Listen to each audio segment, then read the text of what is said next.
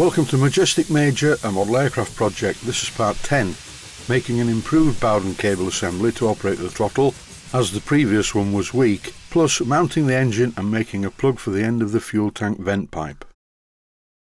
Although it's not on the list, I painted the undercarriage using the same Hammerite blue paint that I used to paint my Smart and Brown lathe, and I think it looks much better. It's closer to the fuselage in colour. On screen at the moment is the wooden block assembly which supports the Bowden cable at the end near the servos. This is after I painted the wooden part that I made in the last episode. It's currently stuck on a paintbrush in the vise. I made a big mistake when I made this part. This is the part after the paint dried and I snapped it in half, not using any tools other than my fingers, and it broke really easily.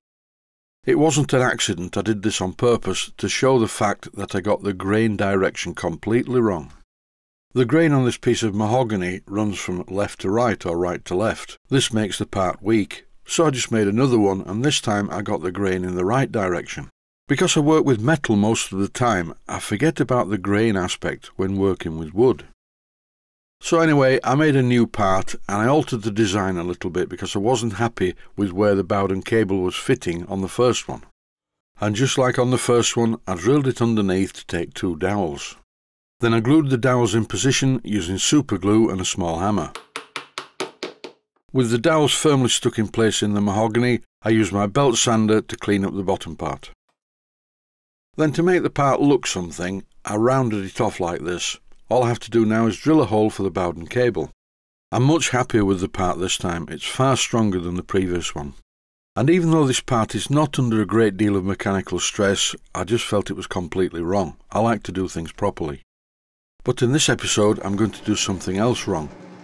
Frequently in my videos, I like to do things wrong just to show people what happens or what can happen when you do it wrong.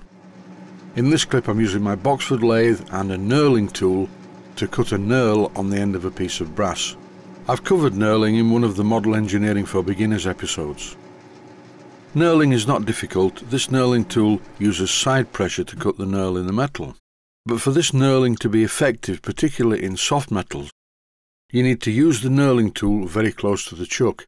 Here I'm sort of compromising because I'm making a very small part.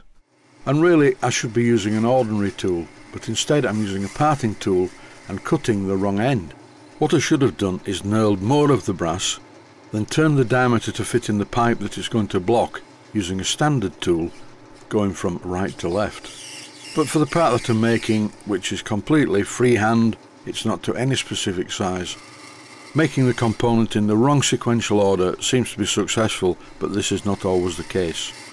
Once I'd finished turning the diameter of the brass to the size that I wanted it to be to fit into the silicone rubber tubing, before parting it off, I just cleaned up the end of the knurl, and as you can see, the knurl has been cleaned up at both ends because the edges can be very sharp.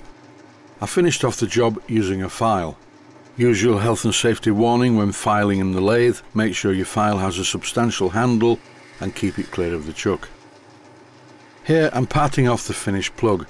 Once I'd finished the parting off operation, I took it into the outer part of the workshop, cleaned up the end on the belt sander and polished it.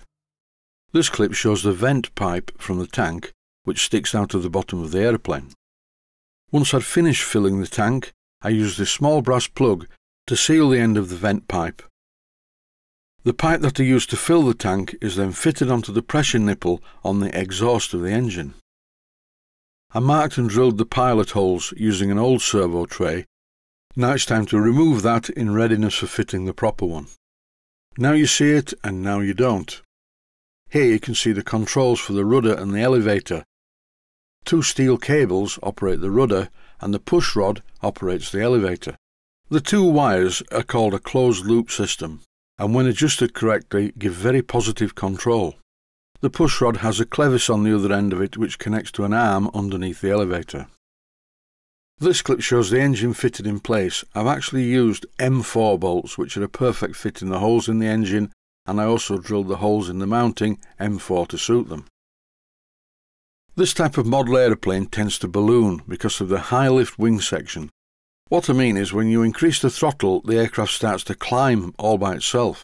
To counteract this, I need to put in some down thrust on the engine. And to do this I'm going to make 2 metal wedges, drill holes in the wedges that match the bolt spacings on the mounting, and once they're fitted the front of the engine will point downwards. I built in the required right thrust in a previous episode. While I've been messing about with the engine, the paint has dried on the part that I've just made for the Bowden cable support, and here you can see the wooden support bolted into position on the servo tray using 2 4BA nuts and bolts. This clip shows what it's all about. I've loosely placed the inner wire into the clevis. Very shortly I'll be soldering that in position. By very shortly I mean in the next episode. I will also be fitting the completed servo tray in place, then fitting the inner cable and soldering another clevis on the other end of the Bowden cable which operates the throttle lever on the carburettor. I will also be fitting the control arms to the servos that operate the rudder and the elevator. Before I do that though, I need to connect the servos to a radio receiver to find out where the centre point is. And that's about it for this episode. In the next one, machining the wedges for the down thrust, fitting the servo tray and the receiver, then setting up the radio control system to make it all work. That's it for this episode. Stay healthy, thanks for watching, and I hope you found it useful.